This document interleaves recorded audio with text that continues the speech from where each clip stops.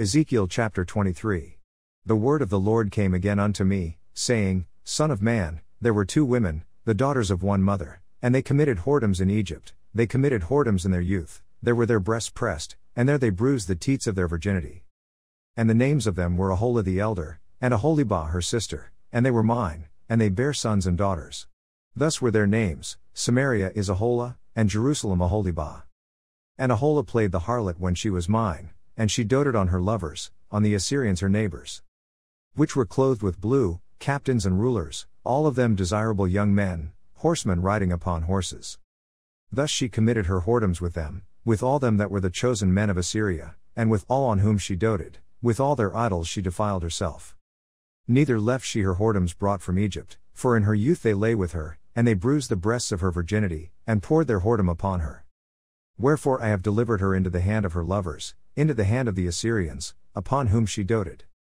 These discovered her nakedness, they took her sons and her daughters, and slew her with the sword, and she became famous among women, for they had executed judgment upon her. And when her sister Aholibah saw this, she was more corrupt in her inordinate love than she, and in her whoredoms more than her sister in her whoredoms. She doted upon the Assyrians her neighbors, captains and rulers clothed most gorgeously, horsemen riding upon horses, all of them desirable young men. Then I saw that she was defiled, that they took both one way, and that she increased her whoredoms, for when she saw men portrayed upon the wall, the images of the Chaldeans portrayed with vermilion, girded with girdles upon their loins, exceeding in dyed attire upon their heads, all of them princes to look to, after the manner of the Babylonians of Chaldea, the land of their nativity. And as soon as she saw them with her eyes, she doted upon them, and sent messengers unto them into Chaldea. And the Babylonians came to her into the bed of love, and they defiled her with their whoredom, and she was polluted with them, and her mind was alienated from them. So she discovered her whoredoms, and discovered her nakedness. Then my mind was alienated from her, like as my mind was alienated from her sister. Yet she multiplied her whoredoms, in calling to remembrance the days of her youth, wherein she had played the harlot in the land of Egypt. For she doted upon their paramours, whose flesh is as the flesh of asses, and whose issue is like the issue of horses. Thus thou calledst to remembrance the lewdness of thy youth, in bruising thy teats by the Egyptians for the paps of thy youth. Therefore, O Aholibah, thus saith the Lord God, Behold, I will raise up thy lovers against thee, from whom thy mind is alienated, and I will bring them against thee on every side. The Babylonians, and all the Chaldeans, Pekod, and Shoah, and Koah, and all the Assyrians with them, all of them desirable young men, captains and rulers, great lords and renowned, all of them riding upon horses. And they shall come against thee with chariots, wagons, and wheels, and with an assembly of people, which shall set against thee buckler and shield and helmet round about, and I will set judgment before them, and they shall judge thee according to their judgments. And I will set my jealousy against thee, and they shall deal furiously with thee, they shall take away thy nose and thine ears, and thy remnant shall fall by the sword, they shall take thy sons and thy daughters, and thy residue shall be devoured by the fire. They shall also strip thee out of thy clothes, and take away thy fair jewels. Thus will I make thy lewdness to cease from thee, and thy whoredom brought from the land of Egypt, so that thou shalt not lift up thine eyes unto them, nor remember Egypt any more.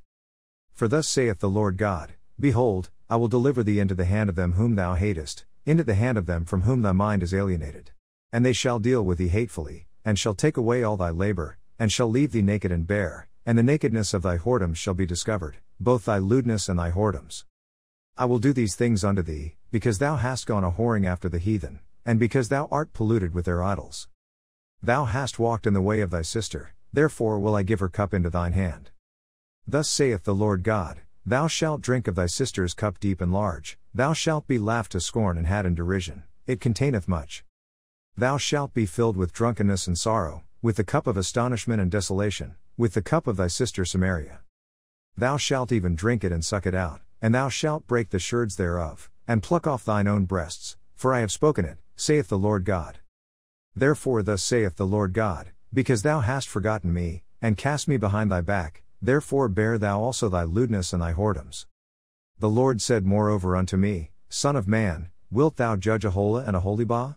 Yea, declare unto them their abominations.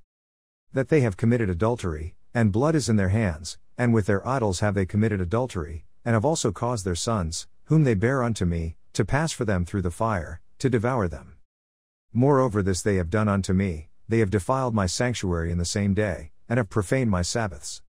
For when they had slain their children to their idols, then they came the same day into my sanctuary to profane it, and, lo, thus have they done in the midst of mine house. And furthermore, that ye have sent for men to come from far, unto whom a messenger was sent, and, lo, they came, for whom thou didst wash thyself, paintedst thy eyes, and deckedst thyself with ornaments. And satest upon a stately bed, and a table prepared before it, whereupon thou hast set mine incense and mine oil. And a voice of a multitude being at ease was with her, and with the men of the common sort were brought Sabaeans from the wilderness, which put bracelets upon their hands, and beautiful crowns upon their heads. Then said I unto her that was old in adulteries, will they now commit whoredoms with her, and she with them? Yet they went in unto her, as they go in unto a woman that playeth the harlot, so went they in unto Aholah and unto Aholibah, the lewd women.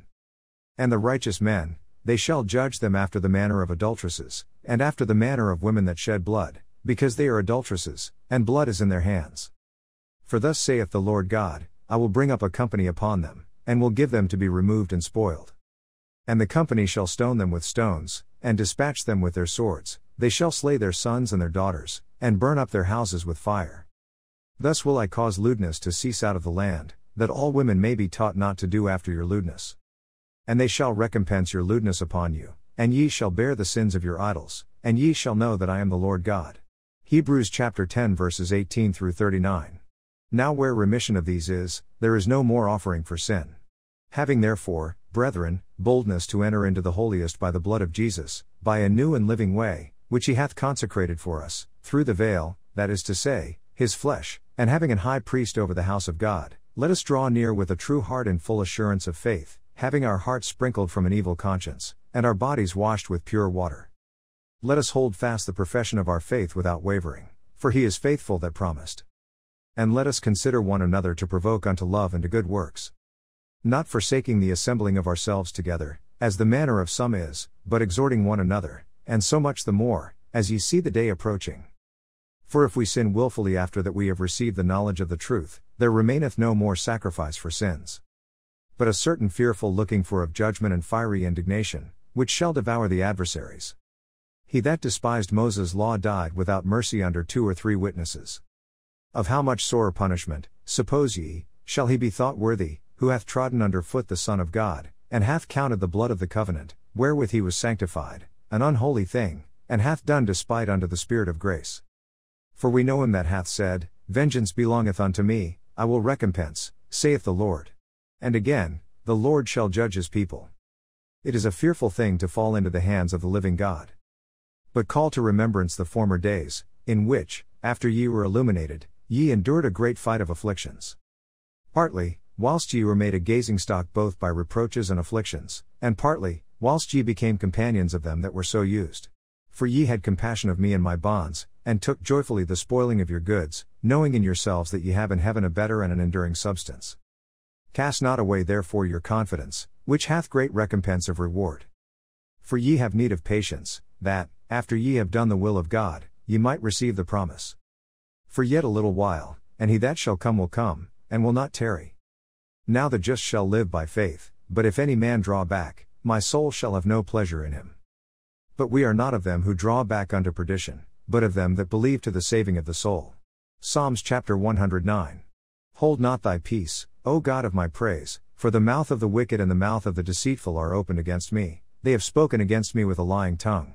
They compassed me about also with words of hatred, and fought against me without a cause. For my love they are my adversaries, but I give myself unto prayer. And they have rewarded me evil for good, and hatred for my love. Set thou a wicked man over him, and let Satan stand at his right hand. When he shall be judged, let him be condemned, and let his prayer become sin. Let his days be few, and let another take his office. Let his children be fatherless, and his wife a widow. Let his children be continually vagabonds, and beg, let them seek their bread also out of their desolate places. Let the extortioner catch all that he hath, and let the stranger spoil his labor. Let there be none to extend mercy unto him, neither let there be any to favor his fatherless children. Let his posterity be cut off, and in the generation following let their name be blotted out. Let the iniquity of his fathers be remembered with the Lord, and let not the sin of his mother be blotted out. Let them be before the Lord continually, that he may cut off the memory of them from the earth. Because that he remembered not to show mercy, but persecuted the poor and needy man, that he might even slay the broken in heart. As he loved cursing, so let it come unto him. As he delighted not in blessing, so let it be far from him. As he clothed himself with cursing like as with his garment, so let it come into his bowels like water, and like oil into his bones. Let it be unto him as the garment which covereth him, and for a girdle wherewith he is girded continually. Let this be the reward of mine adversaries from the Lord, and of them that speak evil against my soul. But do thou for me, O God the Lord, for thy name's sake, because thy mercy is good, deliver thou me. For I am poor and needy, and my heart is wounded within me. I am gone like the shadow when it declineth, I am tossed up and down as the locust. My knees are weak through fasting, and my flesh faileth of fatness. I became also a reproach unto them, when they looked upon me they shake their heads. Help me, O Lord my God, O save me according to thy mercy, that they may know that this is thy hand, that thou, Lord, hast done it. Let them curse, but bless thou. When they arise, let them be ashamed, but let thy servant rejoice. Let mine adversaries be clothed with shame, and let them cover themselves with their own confusion, as with a mantle. I will greatly praise the Lord with my mouth, yea, I will praise him among the multitude. For he shall stand at the right hand of the poor, to save him from those that condemn his soul. Proverbs chapter 27 verse 13. Take his garment that is surety for a stranger, and take a pledge of him for a strange woman.